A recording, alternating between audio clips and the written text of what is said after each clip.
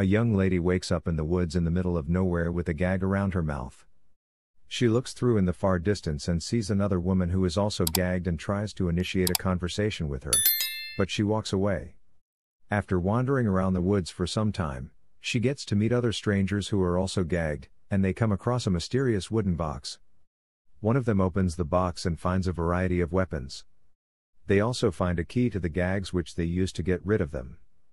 Abruptly, gunshots begin flying in, and as others run for safety, the young lady's brains are blown to pieces. Another man tries helping a young woman who had fallen into a pit of hooks, but just as they are about to make it back to the woods, they both step onto landmines and are blown to pieces. 3 of the captives though manage to make it out of the woods and run into a service station. They find a couple who they ask where they are, but the couple lie when they say they are in Arkansas. The couple later kill the 3 strangers by gassing them out, revealing themselves to be part of the group hunting the captives. The couple then receive a call where they are informed that another captive is coming their way. Minutes later, Crystal comes in and requests a pack of cigarettes. She then asks where they are, and the couple once again lie to her as they did before when they say they are in Arkansas. After receiving her change, she notices that the cigarettes are too expensive for that region.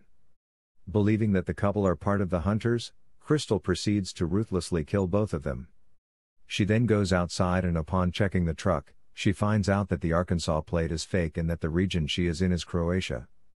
Crystal later befriends a fellow captive, Gary. They board a train with the idea of escaping and come across a group of refugees.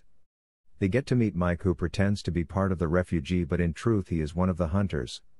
Gary believes they are all a part of the hunt, but Crystal is reluctant to believe it. When the train is later stopped by Croatian soldiers for its illegal acts, Mike reveals he is indeed part of the hunters, but tells Gary and Crystal to calm down and not say a word to the soldiers, promising to give them a head start before he can hunt them. An enraged Gary muscles Mike and then takes a grenade which he sets off, and then throws it in Mike's pants, blowing him to bits.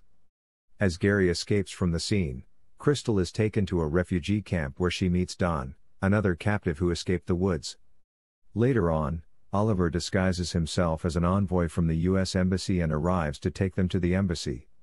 While on the road, Oliver talks in a way that raises suspicion and Crystal kicks him out of the car. After which, she runs him over with the car. When they check the trunk, they find Gary's body, confirming her suspicion of Oliver's involvement.